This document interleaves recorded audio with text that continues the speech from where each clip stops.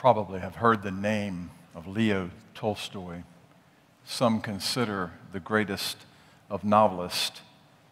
This Russian writer has a lot of moral force and some helpful things in what he writes.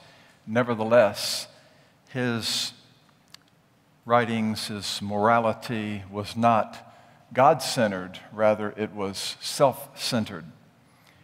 In fact, Leo Tolstoy, defined God in his diary, quote, "Help, Father, come and dwell within me.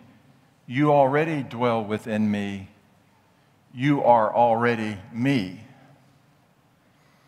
Tolstoy once wrote, "Read a work on the literary characterization of genius today, and this awoke in me the conviction that I am a remarkable man, both as regards capacity and eagerness to work. I have not yet met a single man who was morally as good as I. I do not remember an instance in my life when I was not attracted to what is good and was not ready to sacrifice anything to it."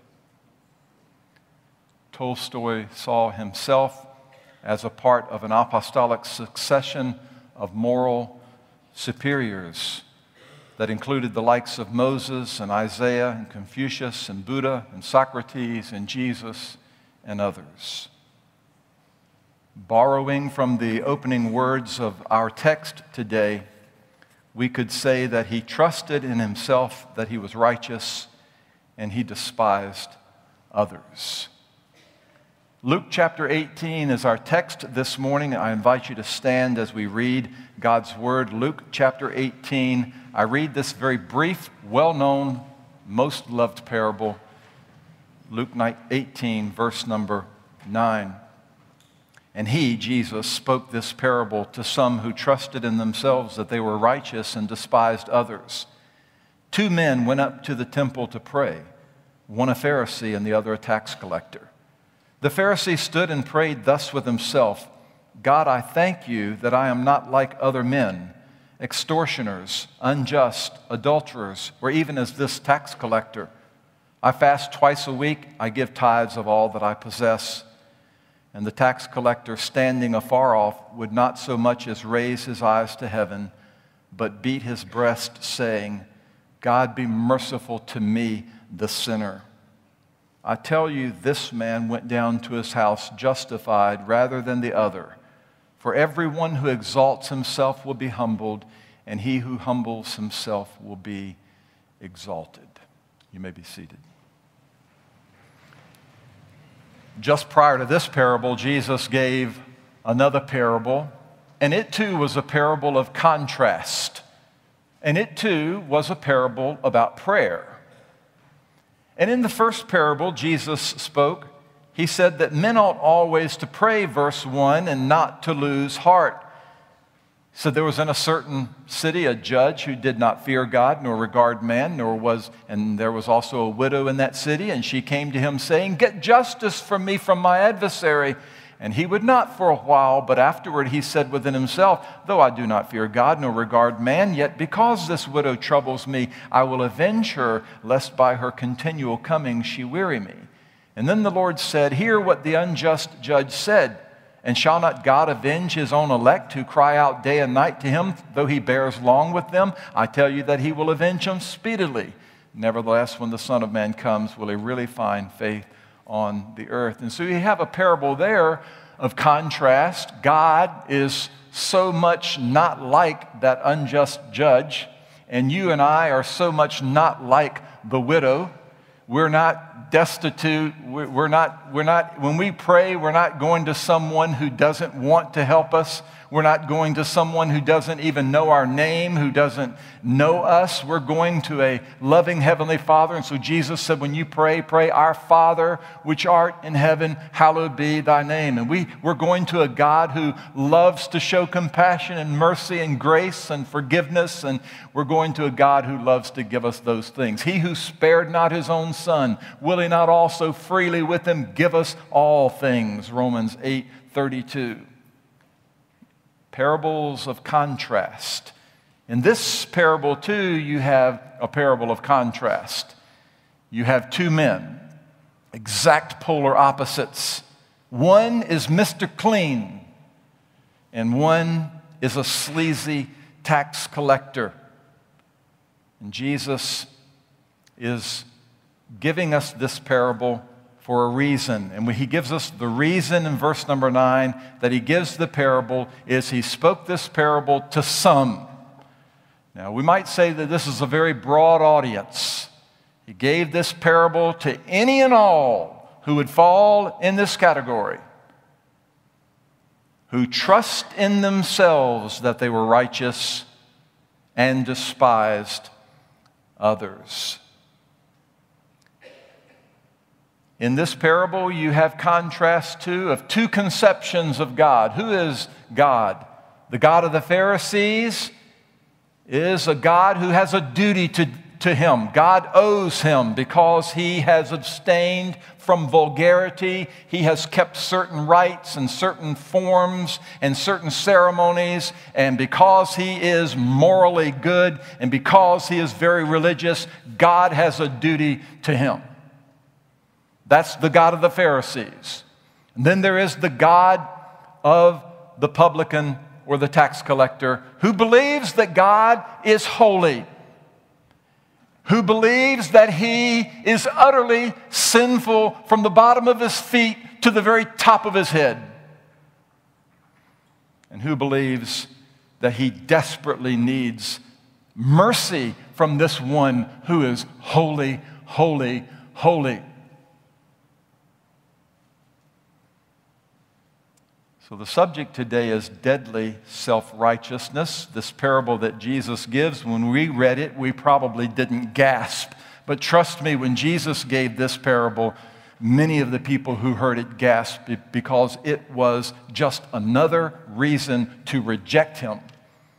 It was another reason to say, this guy is off his rocker. Heaven, we know, is for moral, religious people. And this is an outrageous story that he is saying that this man who is a publican, this man who is not moral, this man who is not religious, walks out of the temple right with God. And the religious man who prayed and who was morally a good person, who maybe even said, like Saul of Tarsus, concerning the law, blameless. Concerning righteousness, a Pharisee.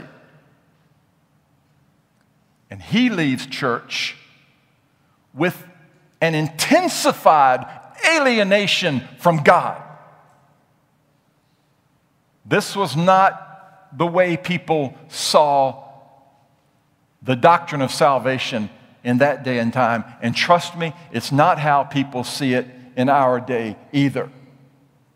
You can walk out on the streets of Lynchburg, you can walk out on the streets of Chicago, you can walk out on the streets of Los Angeles, or anywhere you go in this country and around the world and ask people, how do you think people get to heaven?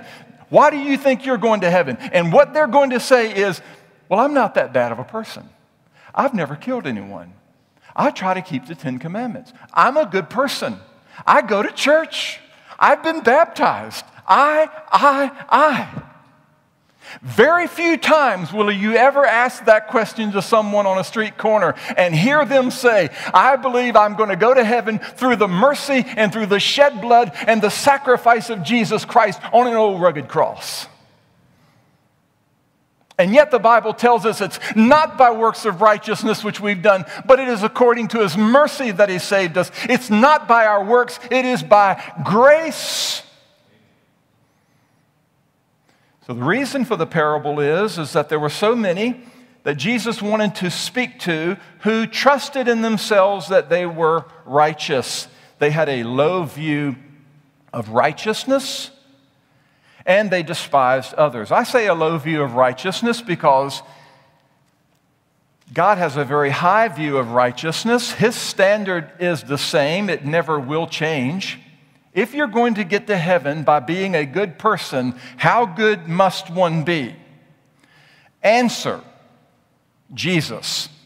Matthew 5:20, he gives us the answer. He says, unless your righteousness exceeds the righteousness of the scribes and the Pharisees, you will by no means enter into the kingdom of heaven. Jesus says you're not going to make it unless your righteousness exceeds the righteousness of the Pharisees and the scribes. Here's the standard, chapter 5 of Matthew, verse 48. Therefore you shall be perfect. Perfect. Anybody here perfect? I think the Bible says we've all sinned and fallen short of the glory of God. Last time I checked, it's in Romans 3, right? I think the Bible says there's none righteous, no, not one. So none of us meet this standard. Therefore, be perfect as your Father in heaven is perfect. But that is the divine standard. Absolute perfection. James 2:10 says this. It says, whoever shall keep the whole law. That's a lot. You're not just talking about the 10 Commandments, but we're talking about 600 and some other ordinances under the whole law of God. If you keep, and let's just talk about the moral law. You're talking about hundreds, even just the moral law. Whosoever shall keep the whole law and stumble in one point, he is guilty of all. That's James, our Lord's brother. That's the brother of Jesus that says, if you stumble in one point, you're guilty of all. Listen to Romans chapter 3, verse number 20.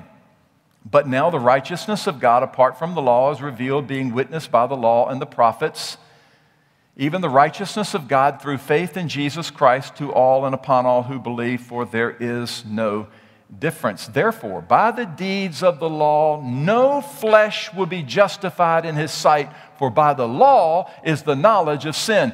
God did not give us the law so that we could be saved by it. God gave us the law so that we could see how desperately we need saving.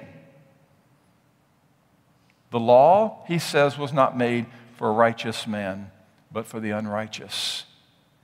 And so they trusted in themselves that they were righteous, and they despised others. This is what Jesus said about them in chapter 16, verse number 14. If you just flip back a page, 16:14. Now the Pharisees, who were lovers of money, also heard all these things, and they derided him. They derided Jesus. And he said to them, Jesus said to them, you are those who justify yourselves before men. You justify yourselves before men.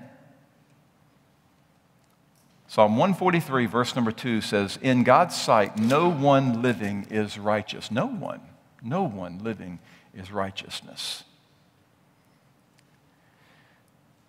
And they despised others. Do you see that in verse number 9? They despised others. This attitude is seen throughout the Gospels.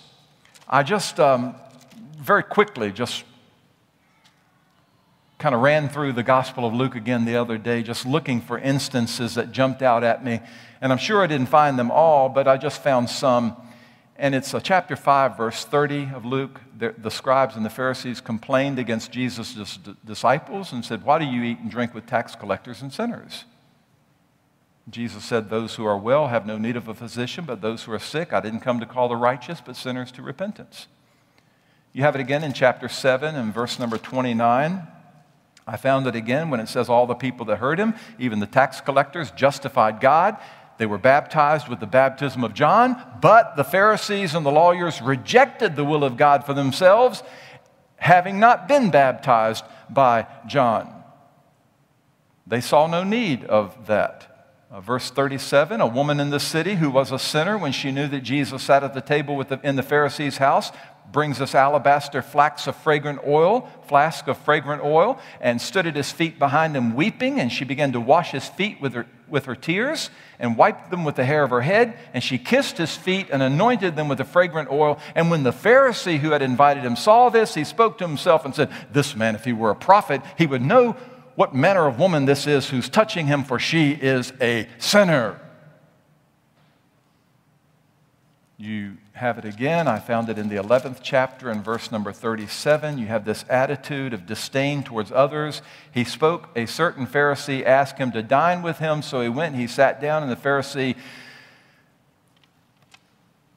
certain Pharisee asked him to dine with him. He went in and sat with him to eat. And when the Pharisee saw it, he marveled that he had not first washed before dinner. And the Lord said to him, now you Pharisees, you make outside the cup clean and the dish clean, but your inward part's full of greed and wickedness, you foolish ones. So again, they're just looking at disdain upon Jesus because he didn't wash before eating. Chapter 13 and verse number 11, and behold, there was a woman who had a spirit of infirmity 18 years. She was bent over. She couldn't even raise herself up. And Jesus saw her. He called her to him and said, woman, you are loosed from your infirmity. He laid his hands on her, and immediately she was made straight and glorified God. And the ruler of the synagogue answered with indignation because Jesus had healed on the Sabbath day. And they said, Jesus, there's 6 days to work.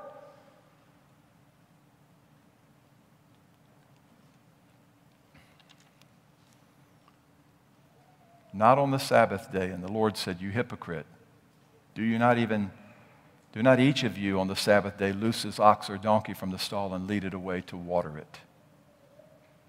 One final place, chapter 15, verse 1. And all the tax collectors and the sinners drew near to Jesus to hear him. And the Pharisees and the scribes complained, saying, this man receives sinners and he eats with them. So there is this matter of they trusted in themselves that they were righteous, but also that they despised others. This maybe describes somebody here today.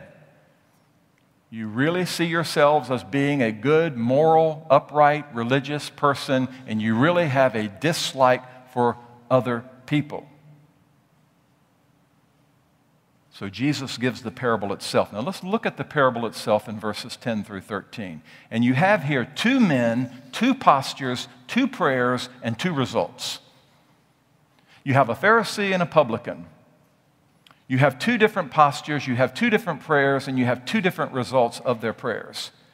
The 2 men, Jesus said, 2 men went up to the temple to pray. That's what the temple's for. That's why you go there. You go there to worship. You go there to pray. You go there to give. You go there to encourage and teach and preach. 2 men went up to the temple to pray. Now, there are 2 times they went to pray every day, 9 a.m. and 3 p.m.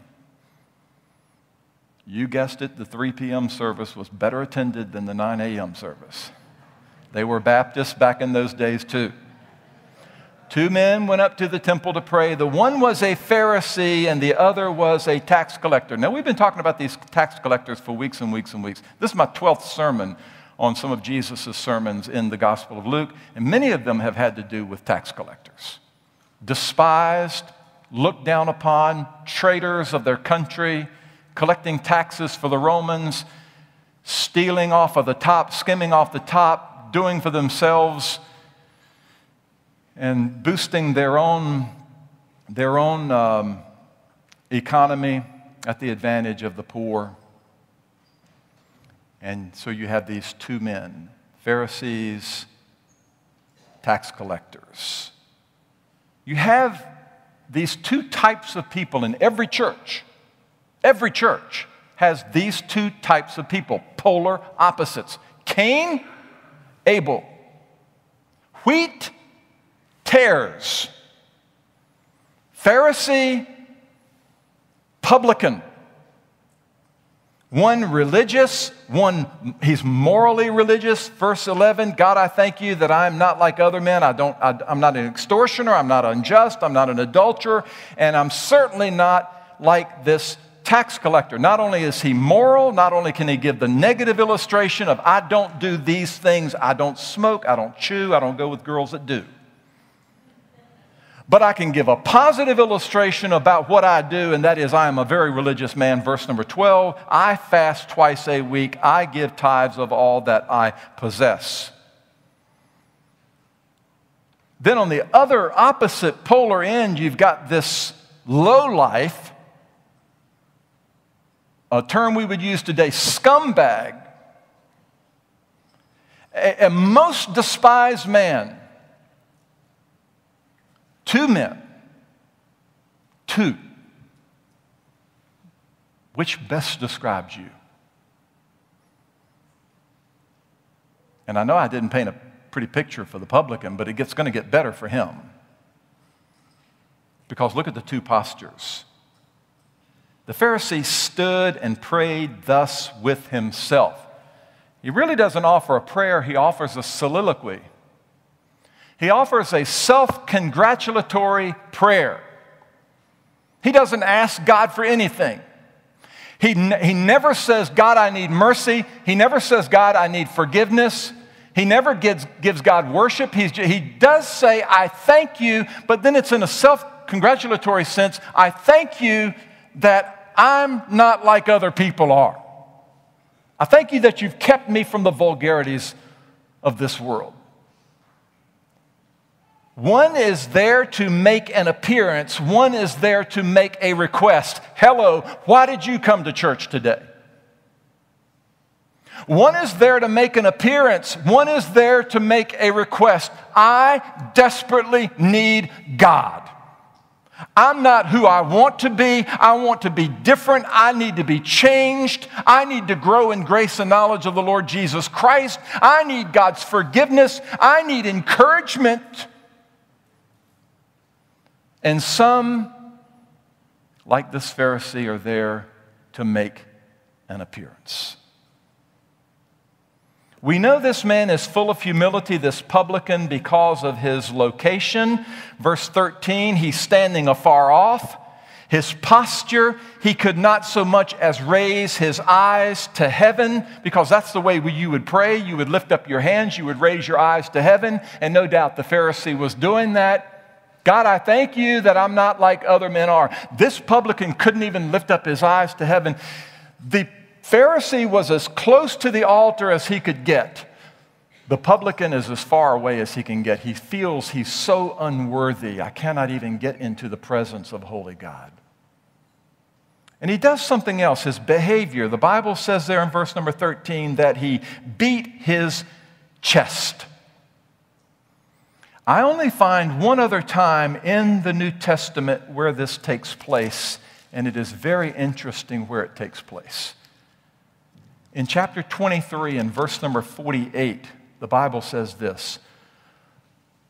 There at Golgotha, there at Mount Calvary, Jesus is hanging on a cross, and the whole crowd came together to that sight, seeing what had been done. Beat their breast. It took the agony of Golgotha. It took the cross. It took divinity, deity, hanging from a tree, saying, Father, forgive them, for they know not what they do. And for men to stand around, and men and women, it was really a woman thing to do. It's what they did at funerals. They still do it today in Middle Eastern culture. It's still a part of their culture. But this man beat his chest out of extreme anguish. And then his words, God, be merciful to me, a sinner, better translated because there's a definite article in the Greek New Testament, the sinner. I'm not just a sinner, I'm the sinner. I'm the worst sinner I know. And every person in here ought to really be able to say that, because no one knows you as well as you know yourself. And you ought to know you are the worst sinner you know in all the world. Two postures, two prayers. How unlike one another are they? Watch, in two verses, he uses the personal pronoun I 5 times. I thank you that I am not like other men, extortioners, unjust, adulterers, or even as this publican. I fast twice a week. I give tithes of all that I possess. It is a self-congratulatory prayer.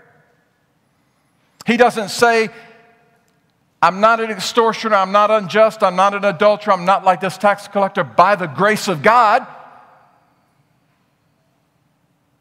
He doesn't give God any glory and any praise for that. He seeks no mercy, seeks no grace, seeks no forgiveness, congratulates himself for being the wonderful person that he is. Someone said it this way: 2 men went to pray, or rather say, one went to brag, the other to pray. One stands up close and treads on high, where the other dare not send his eye. One nearer to the altar trod, the other to the altar's God. And here's the 2 results, verse number 14. I tell you, this man, that is the publican, that is the despised man, that is the hated man, that is the man who's not moral and the man who is not religious, he went down to his house, say it, church, justified. That word means to be right with God. Always meant that, always has, always will. It's even used way back in the Old Testament. Job asked the question, how can a man be justified? How can a man be right with God? Greatest question that could ever be asked. So like Acts 16, what must I do to be saved? How can I get to heaven? How can I be right with God? How can I have my sins forgiven? Jesus said the publican went down to his house, saved, redeemed, on his way to heaven. The Pharisee didn't. Rather than the other. And then Jesus gives this closing maxim, this truism that we talked about last Sunday. Everyone who exalts himself will be humbled. And you could also say everyone, or he who humbles himself, will be exalted. Another way Jesus could put it was, if you want to go to heaven, you must humble yourself. If you exalt yourself, if you're proud like this Pharisee, you will not enter into the kingdom of God. There's no salvation apart from repentance. There's no salvation apart from a broken heart and a contrite spirit which God will not despise. So I ask you this morning, are you forgiven? Have you been cleared of all charges? Can you say with the psalmist when he said, blessed is the man whose transgression is forgiven, whose sin is covered. Blessed is the man to whom the Lord does not impute iniquity. Can you say, that describes me? Can you say with the psalmist, bless the Lord, O my soul, and all that is within me. Bless his holy name. Bless the Lord, O my soul. Forget not all his benefits. He forgives all your iniquities. As far as the east is from the west, so far has he removed our transgressions from us. It was Isaiah the prophet who said, I, even I, am he. God says through his prophet, I am he who blots out your transgressions. I will not remember your sins. He says over in Isaiah chapter 44 and verse number 22, I have blotted out like a thick cloud your transgressions and like a cloud your sins. Micah chapter 7, verse 18. Who is a God like you, pardoning iniquity? He doesn't retain his anger forever because he delights in mercy. He will again have compassion on us. He will subdue our iniquities. You will cast all our sins into the depths of the sea. That's the God I serve. That's the God of the Bible. Loving, gracious, forgiving God to any and all who will humble themselves. It's not the religious who get to heaven. It's not the moral who get to heaven. It is those who bow the knee and said, God, be merciful to me, a sinner. I wonder if you've ever done that. I wonder if you have ever done that. Prayer, religiosity, denominationalism, it won't get us there. Jesus said this, and I close with this thought, just one more thought to try to tie it all in to help you to see that this is biblical truth that I'm sharing with you. The rich young ruler. You remember the rich young ruler comes to Jesus, and he says, good master, he said, Good teacher, what good thing shall I do that I may inherit eternal life? How can I have heaven? How can I have eternal life? Jesus said, no one is good but God. He said, keep the commandments. He said, which ones? Jesus said, you shall not murder, you shall not commit adultery, you shall not steal, you shall not bear false witness, honor your father and your mother, and love your neighbor as yourself. And the young man said, all these I've kept from my youth up. Jesus said, if you want to be perfect, go and sell what you have and give it to the poor, and you'll have treasure in heaven, and come follow me. And when the young man heard that, he went away sorrowful, for he had great possessions. Jesus said to his disciples, assuredly I say to you, it is hard for a rich man to enter into the kingdom of heaven. Again, I say to you, it is easier for a camel to go through the eye of a needle than for a rich man to enter into the kingdom of God. And the disciples heard it, and they were greatly astonished, and they said this question, who then can be saved? If it's not through being a good person, and this guy, you talk about good, man, he's done kept the law like nobody's else. Who can be saved? Who can go to heaven? See how Jesus is just trying to teach them all along through these parables and through these lessons that you need to be forgiven. You need to be cleared of all charges. And you could be instantly made perfect. You can leave justified if you bow the knee to Jesus and confess that He's Lord and confess that you're a sinner and stop trying to work your way to heaven. Lord, look on everyone who is proud and bring him low. That's what Job 40, verse number 12 said. To be exalted means salvation, and to be humbled means eternal judgment.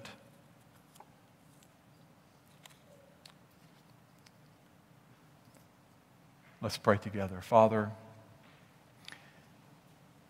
I have preached to a broad audience this morning too. And you know every heart. And you know those who are wheat and those who are tares. You know those who are Cains and those who are Abels. And you know those who are like the Pharisee and those who are like the publican. You know those who feel they have no need of salvation because they're so good. And you have those who, like this publican, recognize how sinful they are and how much they need God's mercy and how much they need Jesus. And I thank you that you're a God that saves those who are willing to humble themselves, repent, turn from their sin, and turn to Christ. So in this moment of invitation, I pray that one would do that. There's rejoicing in the presence of the angels of God over one sinner who does that. So may it be that this morning. Exalt those who humble themselves. Save those who do that. I know you will. You promised you will. It's in your name, Lord, we pray. Amen.